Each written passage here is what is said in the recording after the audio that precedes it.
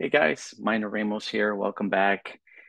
We've been going through a series of videos documenting our story, and it's really about the journey of our family and how we are overcoming the loss of our 25-year-old daughter because of the faith that we have in an eternal God. And in this channel, we discuss the emotional and mental aspects of losing a loved one. We also talk about the financial aspects um, of families when they have to go through trauma and even the loss of a family member. But today, as customary in this segment of Lattes and Legacies, to kind of make things a little easier to talk about, I showcase some of my favorite coffee places. And so let me get to the highlight for today. So if you're familiar with the Disney area, the Orlando area, the Universal area, this coffee house is just outside of the Universal resorts and that area. I'm gonna just take my little guy here to take us into the coffee shop. This place is one of the places that Kayla and I visited, and I really um, enjoy the experience there. So let me just show you. Um, it's called the Holy Grain, just on Conroy Windermere Road. I think Kayla and I sat precisely in this little section here. It was one of our meetings with a client, and I believe actually it was this table here. Um, she had her favorite tea, and I had my coffee.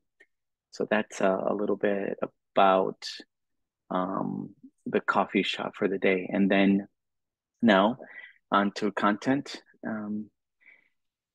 This was a update that I did for August 31st.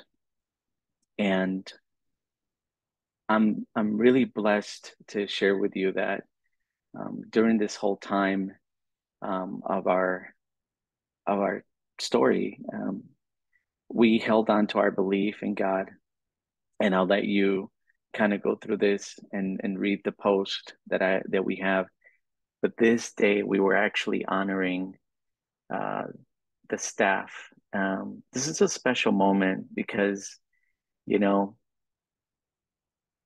if you can imagine, like this nurse, I mean, all of them, I think everyone had something to do with her, but um, these people were literally like in our midst, walking through this journey with us. And it was really a special time to be with them. And my sister had an idea of putting a care package together for them, and we ended up bringing it to them. My wife and I did, and it was just remarkable to me the reaction that we got from the hospital staff. Like, I mean, it's just, these are professionals, and you do something so small, and they just reacted so generously. So um, again, as you will know, as we continue to go through this, it's really more about the journey, and it's about sharing hope, with family. So, um, again, I hope that as you join us on this journey, that you'll be able to tell that really it's about um, the enormous support that we got, but also the hope that we have in a living God. And again, guys, this is very difficult to talk about. I just hope that as you hear it, that you'll be able to be inspired and find hope.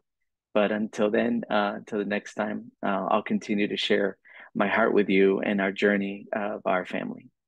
Thanks for watching.